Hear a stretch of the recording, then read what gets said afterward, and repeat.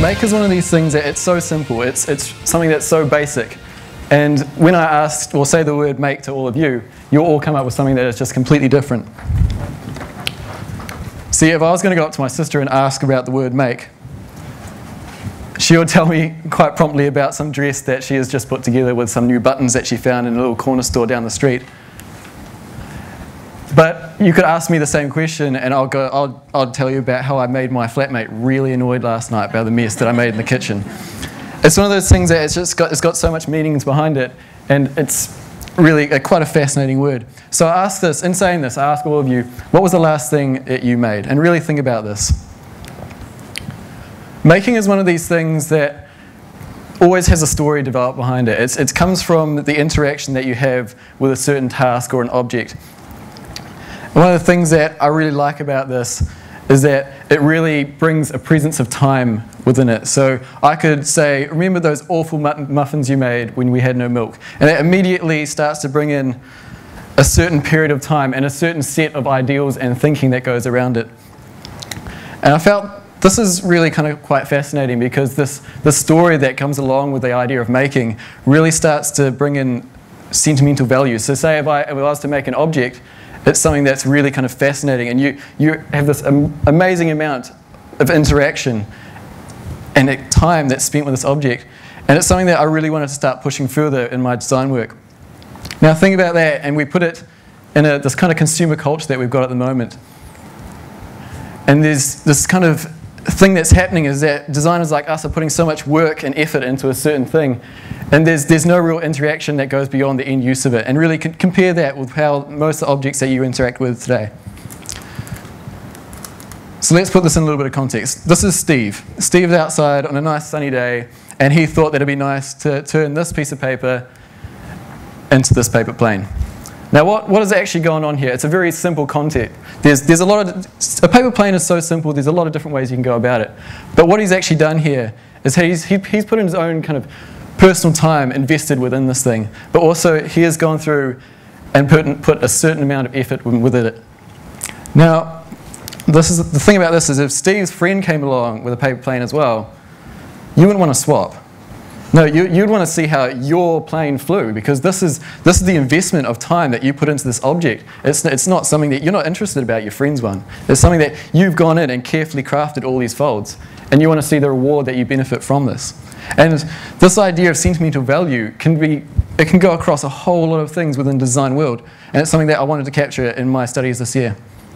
So why make? Why spend all this time making your own object, going out and sourcing materials or doing a certain activity when you can easily just go forward and just buy something from the store? This is my room back at home. We moved in here earlier this year, and I have this room that has this really annoying alcove in the corner, and that's of course right where the window is and where my desk had to go. I want to look outside. Now the thing about this alcove is that no other desk would fit in there. I sat there and I really tried. I put my bed over here, my desk over here, and nothing would really work out nicely. So I thought, one weekend I was sitting there, I was like, nope, I'm going to go forward and I'm going to just buy a piece of plywood, buy a couple of lengths of timber and slap this thing together. Now, in an afternoon's work, you've got something that has directly kind of solved a certain problem, and you've only invested a small amount of time in it. And within that, you feel emotionally connected with this object. Now, this desk, it's not stable. It's pretty bad. I mean, I've had to stand on that thing to fix my curtains once, and that was scary. And also, it hasn't got a nice surface. It's rough, and it made my room smell like linseed oil for at least 2 weeks. But the thing about this is that it solved a certain problem. All of a sudden, I've got a desk that fits in a context, and I wouldn't have any other thing. This is the thing that is quite specifically fulfilled a need. And the thing about making is that it always comes from a need, a want, or a problem. So as a designer, we get exposed to quite a lot of interesting tools which we get to use within our design process. And one of the things that I became interested in a few years ago is this idea of digital fabrication. And this to me was the next big step. This was awesome. You have a machine essentially that makes something for you. Of course you tell it what to do, but it's going forward and processing it far beyond the capabilities of the human hands.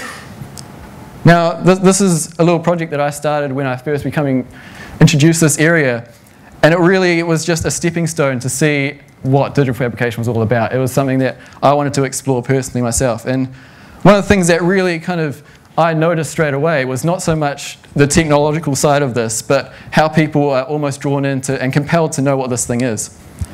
And I would go forward and I'll tell them about digital fabrication, and they would look at me and just be like, nah, that's too much. I'd say how this computer is going to control a certain tool to process a material.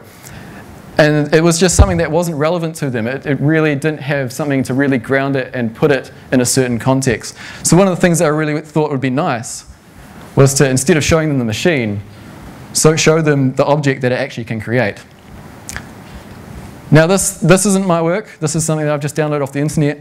But this surfboard is designed by a guy named Mike Sheldrake. And the cool thing about it is that that's cardboard. That's cardboard wrapped with fiberglass. How cool is that? I mean, with the power of digital fabrication, we're able to process something that is completely unique, and essentially you can put this together in your weekend. Compare that to something you can buy in the shop. So when you actually start to show them what you can make from this machine, they immediately see this, and they all of a sudden become interested in the machine that made it itself. And they can actually start to draw connections between these two ideas. One of the things about digital fabrication is that people are so engrossed in the machine, they need to see where it can actually be put. So this is where, as a designer, I started to think maybe there's a way of, instead of designing for mass consumption, really start to drive in and start searching about how I can drive designing for mass customization. Because the thing about digital fabrication is that you have this power to change.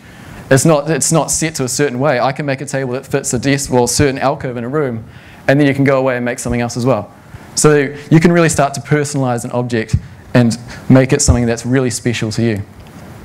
So when we look at the design process, this is the thing that we got taught at uni, that it's a very linear approach. You normally start with a certain problem, an idea, a need.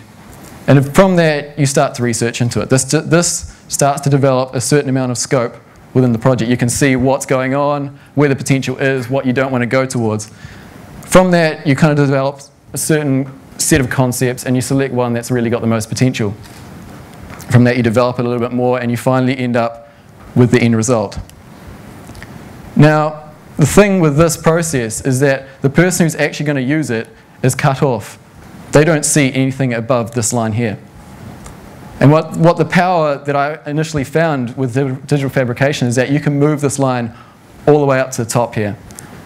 They can start to be actively in control of what the end result will be. So the idea of digital fabrication and making it accessible and relevant to a wider audience can be kind of compared with the idea of motion capture. Now, everyone here would have seen this, well, most of you would have seen this movie Avatar. Now, the thing about this is that it used a very intricate level of motion capture to create emotions within the face. Now, what's happened is that 3 or 4 years on, motion capture is now available in the home. And the way that this has actually been achieved is through the power of this. Now, I was talking to someone at the Fab8 conference earlier this year, and the way that this has happened is that they've managed to get what's the most exciting bit about motion capture and put it in a product which everyone feels engaged and wants to start playing with. They've really kind of dumbed it down and just used the best bits of it. You don't see all the power and everything that's going on behind, you just see the end result. So that's something that I wanted to start looking at, is that digital fabrication is such a complex area. Why can't we just turn it into something that's really simple and that actually everyday people will be able to start playing with these things and seeing the potential of it, so then hopefully the area will grow. This is the project that I managed to spend most of the year on. It was mind-numbing, but what the essential idea behind this was creating a product that is close to you. It's personal. It's something that you really feel compelled to hold on to, instead of this kind of consumer culture where you want to throw it away. And the way that you can do this is actually start making a product which is specific to you. So think of a chair. A chair, an office chair, in fact, is something that's built to percentiles. It's something that is built to fit a proportion of the population. And this goes throughout. I mean, you've got average measurements going the whole way through. But what we can do here now is start changing this and actually make a chair that is measured for you. So this is something that I really wanted to start playing on. Now, the thing with actually being able to start looking into a process or a method is that learning how the whole thing works. Now, I was a statistics kid when I was younger, and I remember plotting drawings like this day in, day out, and thinking, what is this? How is this useful? I don't want to do this.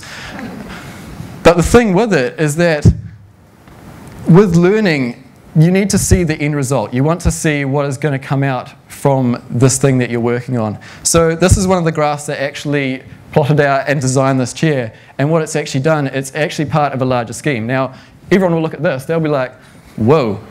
And this is the thing about fabrication, is you look at it and you're like, whoa, that's too much to handle. So what we really wanted to do was start just seeing the result, the end thing that comes from something like this. Just as a side note, this is the program that actually developed the chair. It works from a linear process going from the start on the left there all the way through to the right, and it draws out a certain set of mathematical equations which essentially comes out to an end object. So what we actually start to see here is that when we start changing certain variables at the start, you look at the image on the left, you can start to see that the chair starts to change.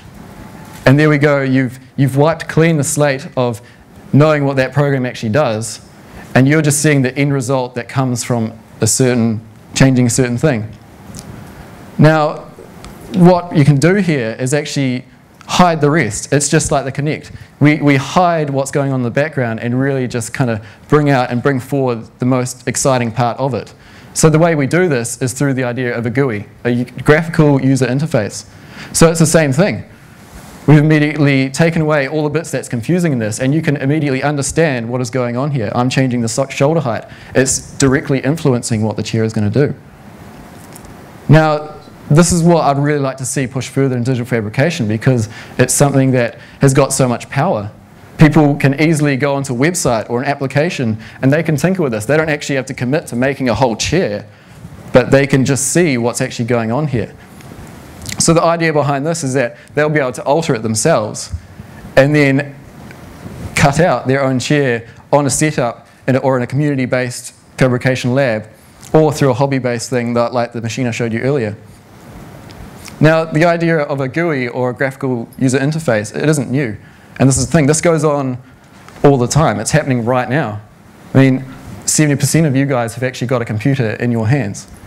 Now, a user interface, Microsoft brought out their first one 17 years ago.